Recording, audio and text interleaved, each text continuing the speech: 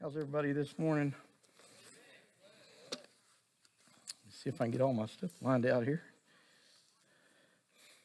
We're going to start off a little different this morning. If you join me, we're going to take out our Bibles. We're going to go to Ephesians chapter 4, beginning at verse 17. If you join me there, let's look at it all, look at it together.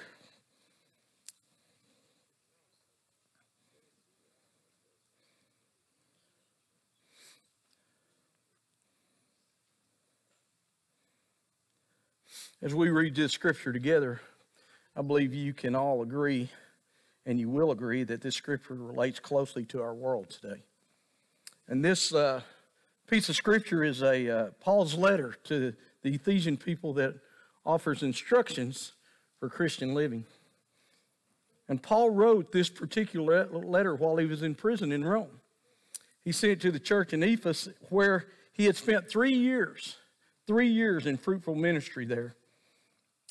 And Ephesus was a corrupt city, though. That was the problem going on there, which is, it's now a part of the modern day Turkey, if you're trying to figure out where that is. And the Apostle Paul knew this, and he urged the Ephesians to change, that they were going to have to change, that some of the things they had going on there was not pleasing to God, and Christianity was not, that they had going on there, it wasn't compatible with the Ephesians' current lifestyle. Rather, Paul's telling them, hey, you got to change some things. What you got going on here, this isn't pleasing to God. God's not going to endorse this, and you got to make some changes. So that's what this letter is all about that he sent to them. So we're going to pick up Ephesians once again, chapter 4, verse 17.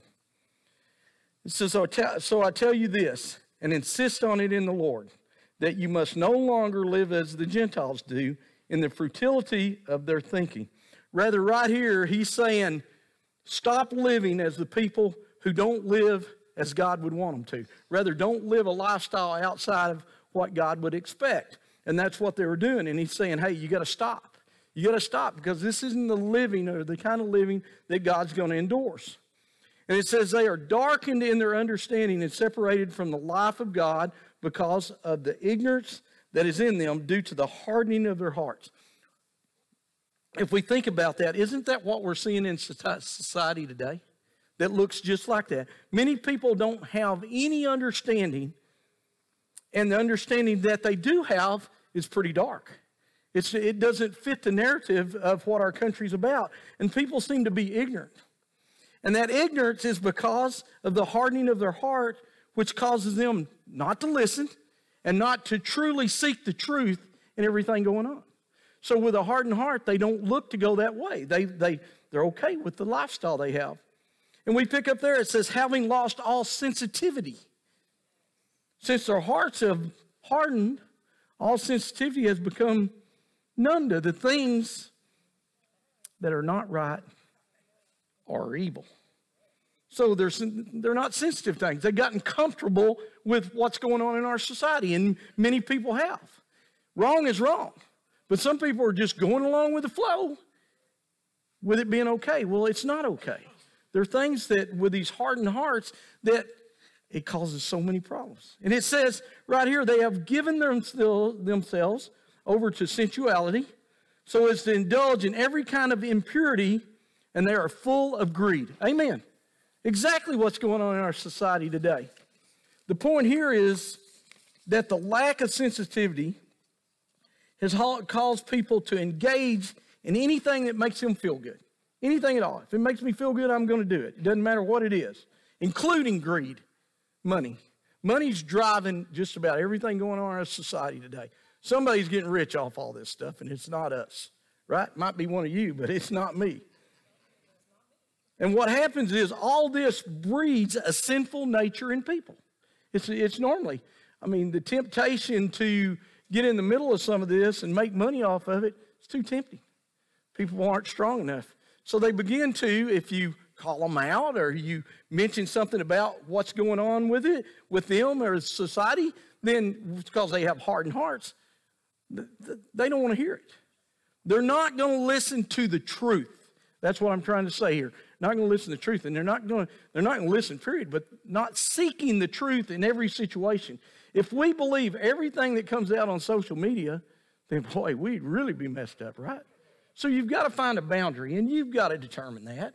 You don't need people in your ear, and you don't need people pushing you all the time. It's up to people. God gave us, he gave us a mind to use. He gave us common sense. Well, he gave some people common sense, because some people missed it, right? I mean, that's truth. But we've got to determine what truth is and what truth looks like. So if we pick up that, it says that, however, it is not the way of life you learned when you heard about Christ and were taught in him in accordance with the truth that is in Jesus. You were taught with regard to your former way of life to put off your old self, which is being corrupted by its deceitful desires, to be made new in the attitude of your minds, and to put on the new self, created to be like God in true righteousness and holiness. Therefore, each of you must put off falsehood and speak truthfully to your neighbor, for we are all members of one body. In your anger, do not sin. Do not let the sun go down while you are still angry, and do not give the devil a foothold. Anyone who has been stealing must steal no longer, but must work. Whoa, whoa, whoa, whoa. Wait just a minute, Reg. What's that all about? Work? That's a scary word. Right? For many people today, that's a scary word. Scary word. They don't want to work. And that's the problem.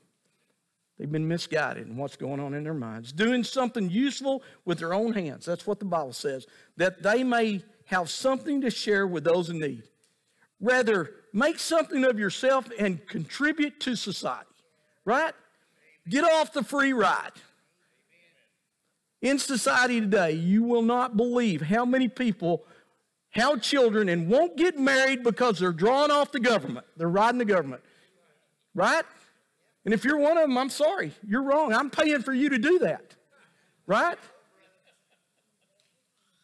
That's not the way it works. The Bible tells us we need to work. We need to make something of ourselves and do it for God, right? Laziness, it's all through the Bible about not being lazy. That's sinful. So if you're not willing to work and you don't have anything, or you have a miserable life, or you whatever's going on, it's not because of anybody else. It's because of you.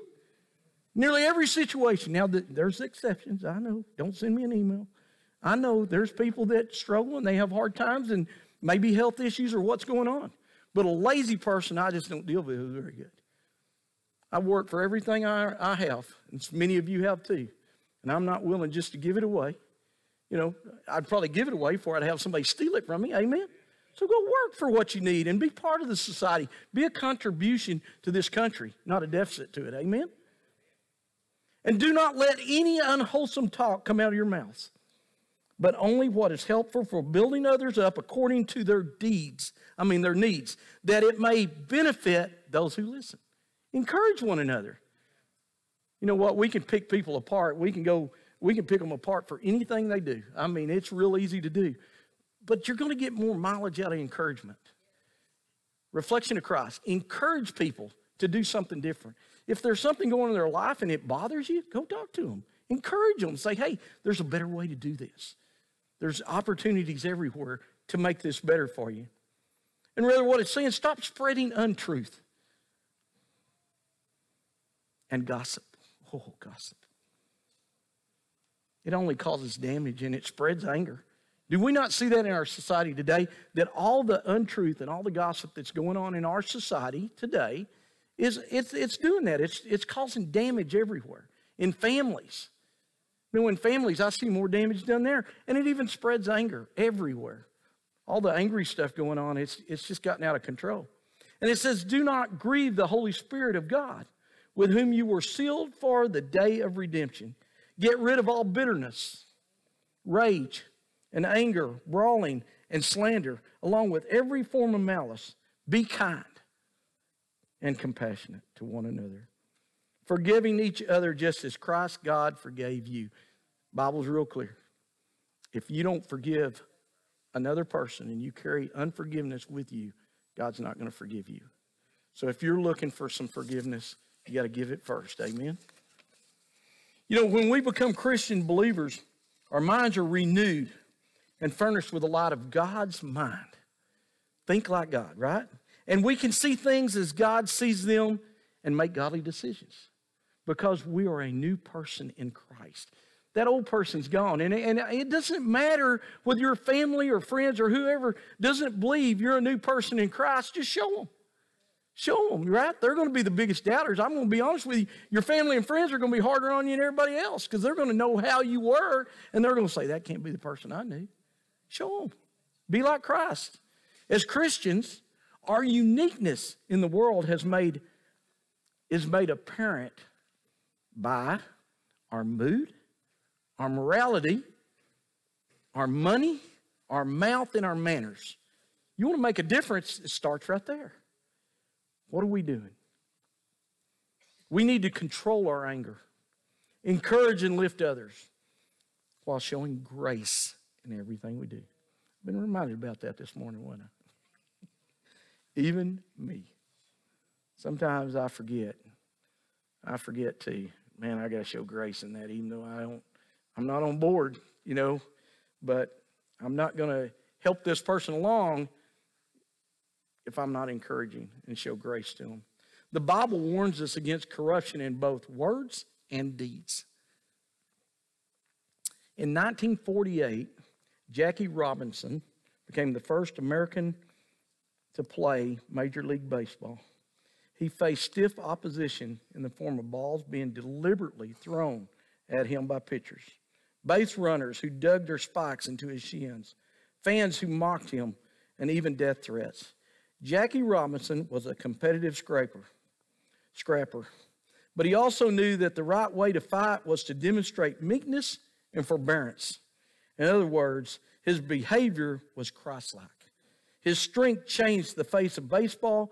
In the process, helped change the face of America. Amen. Amen. Without a doubt, there's some things that we all could change in our lives that would benefit others if we looked at things a little bit differently. I had this story, and it, when we're sitting here talking about, back in our message here, about how we've hardened our hearts at things, how bad it's gotten worse than most people think. There's a lot of hardened hearts in our society today. And I found this story I found interesting, and it's a good example. It's about a 15-year-old boy who lay bleeding from a head wound just steps away from a hospital, but could not be rescued because rules required that ambulances bring in patients. Frustrated police officers finally carried the fatally wounded Christopher Sears into Rainswood Hospital, but he died a short time later.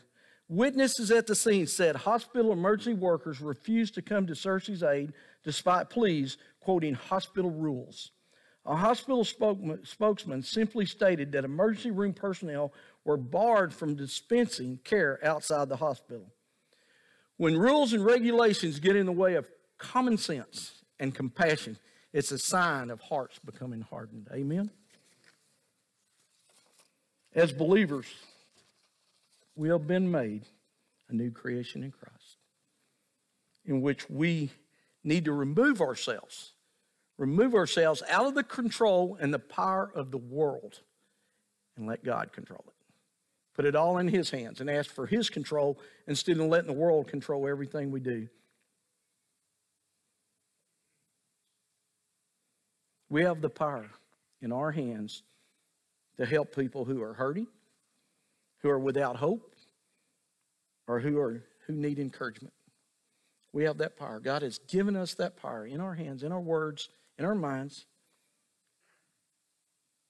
And it comes from kind and truthful words. You got to remember, how many times do we really twist that truth around a little bit? Are we really being truthful or everything? Or are we twisting the truth to fit our narrative? A lot of times we do. Just depends on the situation. And in the same way that angry words can cause hurt and discouragement if we use angry words toward a person, in the same way. So we can either lift people up or we can drive them down by words and by the way we act and the things we do. The most important quality we need is to be like Christ in our manners. Manners? Anybody know what that word means anymore? Bad conduct tarnishes His holy name, causing us each individual to become ignorant to God's truth and morally insensitive to others.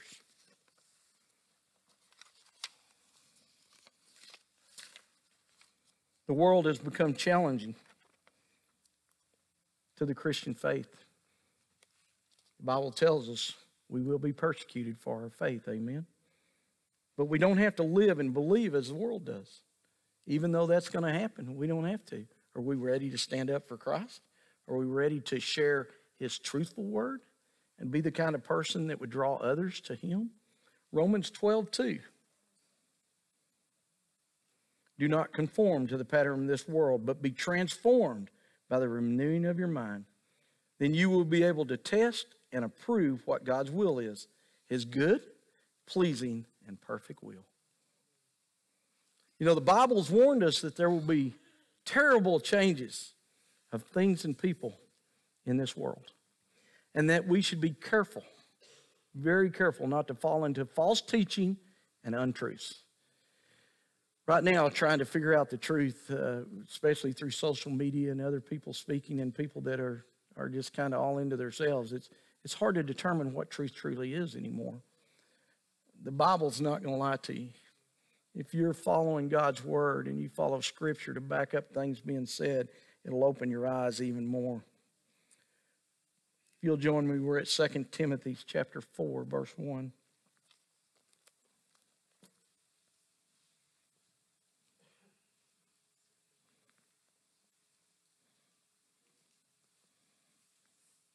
As we read this scripture, totally without a doubt, take this into your heart and compare it from what we're seeing and hearing today.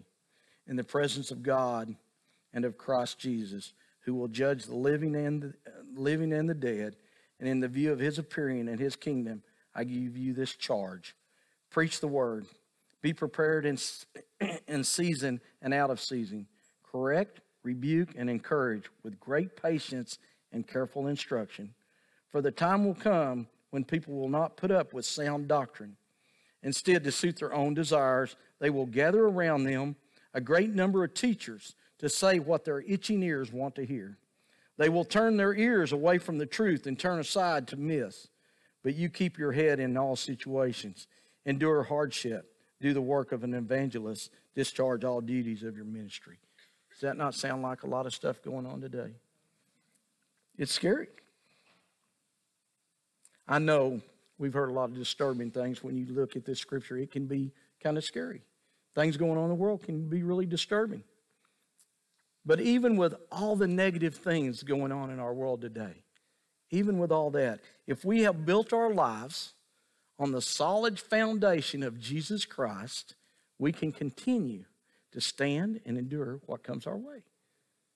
So what's your foundation built on? Amen? Here's a story. It happened in a small town in northeast Pennsylvania. The community leaders had built a small red brick building that would serve as their city hall. The same building was designed to be used as the local firehouse and police department. For that tiny community, this building was a symbol of careful planning, sacrifice, and commitment on behalf of the town's people. Hundreds of people were in attendance for the ribbon cutting ceremony the day that the building was dedicated. It was a momentous occasion for that small community. But just 2 months after the dedication of the building, it became painfully obvious that the city had a significant problem with their new symbol of pride. Giant cracks began to appear on the outside walls of the building. They began to notice that the windows wouldn't shut completely. Doors would no longer close properly. The floor shifted, leaving ugly gaps around the floor covering. And then, as if to add insult to injury, the roof began to leak. Within just a few months, the building had to be evacuated, much to the embarrassment of the builder and the disgust of the taxpayers. It was later discovered that blasts from a nearby mining area were slowly but effectively destroying the building. Silently, down beneath the earth's surface, beneath the foundation, small shifts were taking place that caused the entire foundation to crack. You couldn't see it or even feel it on the surface, but quietly, way down deep, the structure was being weakened at its very foundation. In time, the building had to be condemned, and it was later demolished. When you have trouble with your foundation, you have real trouble. Right down here in Corsicana, I don't know many of you get down in that area. There used to be a Gander Mountain built over there by the Home Depot and all that on that side. And they actually had to shut down the Gander Mountain. I think they tore the whole building down. And some of those buildings around there had the same problem going on. But I walked in there one day, and one part of the floor was this high, and the other part was down there, walking in the front doors.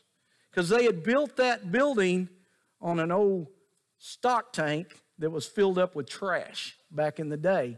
And someone that didn't do peer tests to check for a good foundation on it.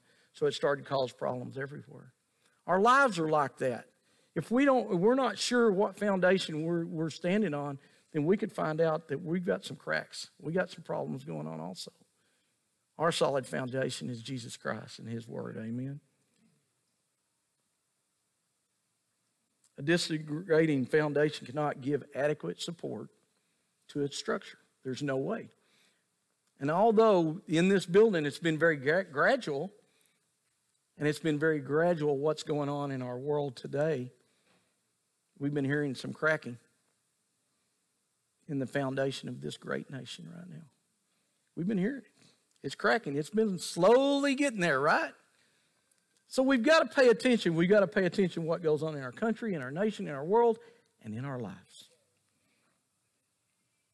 We might have just begun as a hairline crack in the beginning, but they're quickly becoming more serious faults. And the fault lines in the foundation of our nation is happening because we moved away from biblical worldview and started following the world itself. Many people have. Less and less people go to church. Less and less people believe in God anymore. People don't fear God anymore. So we've moved so far away that we're starting to see many cracks in our foundation. Not only in our country, but it starts in our homes, with our kids, our grandkids, our family, our friends. The foundation of life is described as being spiritual in nature. This means we're constantly being formed spiritually, whether for good or evil. Remember that, either way. We fail to realize that the process of spiritual shaping is a reality of human existence. Everyone is in the process of spiritual formation at this time.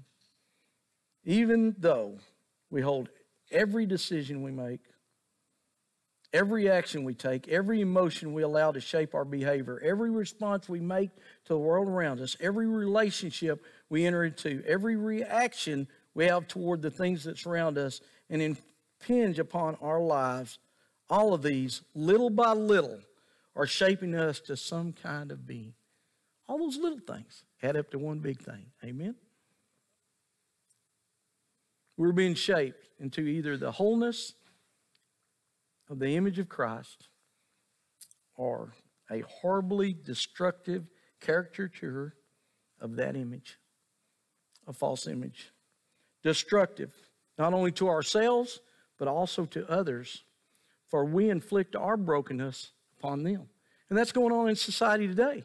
There's so many broken people that they want to point out everybody else and blame them for their brokenness.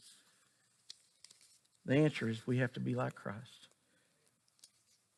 Some people go, well, I try, but these people push my buttons. Well, I think some people push Jesus' buttons, and he got a little aggravated. Don't think it's wrong if you get angry, if you get aggravated, even though anger is a sin. But it's going to happen. But it's how you handle that anger and how you take on that sin that makes a difference of what you appear to everybody else. If our foundation is built on solid truth of Jesus Christ, then we can endure all the hard-hearted and insensitive people that come into our contact with us. And maybe even get them to listen a little bit as we share what God's done for us and what His true word says that He can and will do for them also. Matthew chapter 7, verse 24. We're getting ready to close here.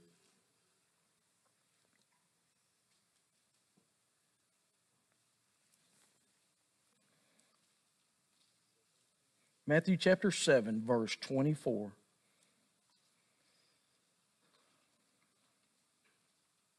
Therefore, everyone who hears these words of mine and puts them into practice is like a wise man who built his house on the rock. The rain came down, the streams rose, and the winds blew and beat against that house. Yet it did not fall because it had its foundation on the rock. Is your foundation built on the rock today? The solid rock of Jesus Christ. Are you being truthful? Are you showing grace? All that's important. And it's easier to do when you're solid. When you're on shaky ground, it's hard to hold that pattern or do any of those things. But I'd say let's make sure today that our lives are built on the solid foundation of Jesus Christ so that we can stand against all the evil in this world that's going on today. And that we can discern what is truth and what is not. Let's pray. Father God, we come to you today and we lift this day to you, Father, once again. So thankful for the beautiful weather, the rain that nourished our grounds and our crops. Father, I thank you for your presence here today, Father, that we feel it throughout this building. Thankful for all the people that came to be in worship and praise to you, Father. And I pray today that each and every one of them here today, that they are building their lives on the foundation of Jesus Christ, that they are solid. Father, that we won't be swayed one way or another toward a sinful life or sinful things that we say. But Father, let us be the light. Let us be a light for you, that people may see Jesus Christ shining through us out to others and encouraging them through your truth that things will be better and they can have a better life if they just seek you. Father, I pray today that everything we did, uplifting, glorifying, and pleasing to you, we ask this in Jesus' holy and precious name. Amen.